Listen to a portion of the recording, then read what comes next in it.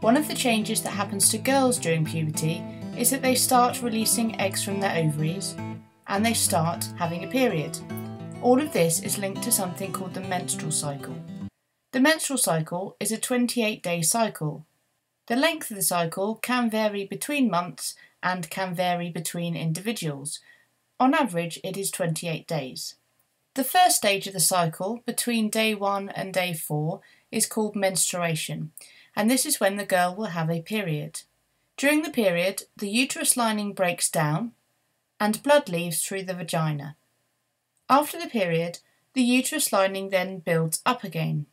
And around day 14 is when you have ovulation. This means the release of an egg. During ovulation, one egg is released from one of the ovaries. After ovulation, the uterus lining is maintained and kept thick up until day 28. And then the cycle will start again. And this cycle will repeat for every 28 days from when the girl starts to have her first period.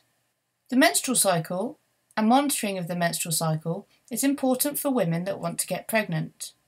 Having sexual intercourse around day 14 means that the egg may become fertilised by the man's sperm and the woman may become pregnant. Pregnancy will stop the menstrual cycle, the uterus lining will remain thick, and the woman will not have a period. Contraception is something that prevents pregnancy. There are many different types of contraception.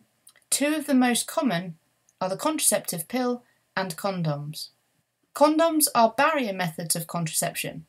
They are worn over the man's penis and prevent his sperm from entering the woman's vagina. Condoms can also prevent the transfer of sexually transmitted diseases. Contraceptive pills are a hormonal method of contraception.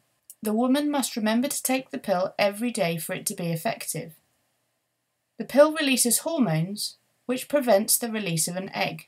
The pill does not offer any protection against sexually transmitted diseases.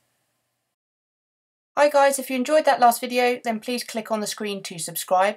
You can also find all my videos in one place at gcserevisionmonkey.com.